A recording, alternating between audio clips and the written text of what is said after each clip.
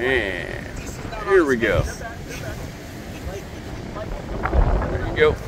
Just let him go, Tyler.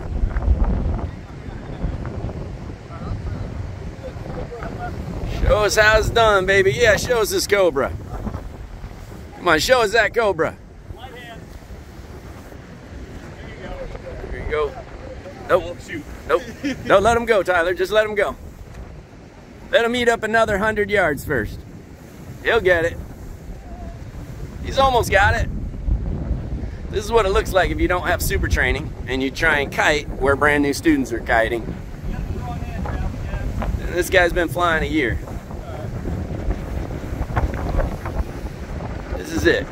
Didn't get super training, he's been flying a year, supposedly trained somewhere else, and this is what it looks like. Hasn't even gotten the glider up. Come on, get that glider up, bring it. Tyler's right there to save you.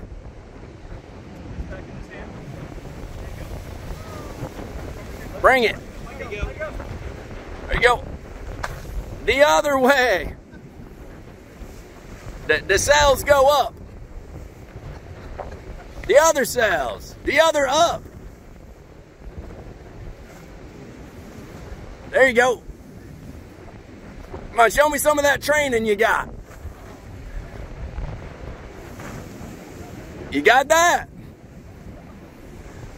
Oh, come on, man. These guys only touched the glider for 7 days. This guy thinks he's a pilot. He's never had super training. And this is a perfect example of what happens. You cannot do it because you do not have even the most basic skills. Everything he's doing is wrong and backwards. Doesn't have any concept. And he just dropped the riser right into the pile of lines and made a total cluster screw of the glider. That's it. That's what it looks like if you don't have super training. Now look at the super students right here. Here you go, 75-year-old Ed. Now this guy's 75.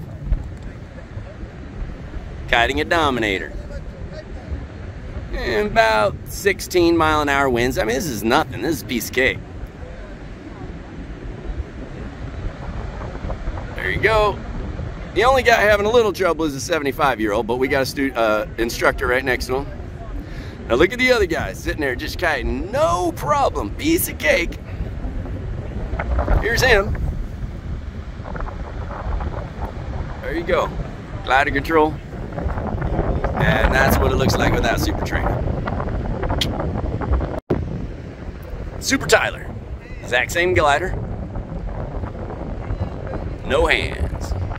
Same glider. Pulls it up from the sand dunes. Oh yeah. This is super training. Flies off the ground. Slides. No loss of control. Without super training, he went maybe 160 yards. Never gained control. Not even close. And this is Tyler. With super training. These are brand new students. He's been doing it for 7 days. He has control, 7 days. Tyler's been doing it for a few years, but had super training. And I mean, it's not even a maybe. There's no question. Tyler has total control because he has super training. It's not even an ounce of a question of if he can control the glider in this high of winds. It is a piece of cake. No problem. So now we got to put the 5-year pilot on there and show what he can do.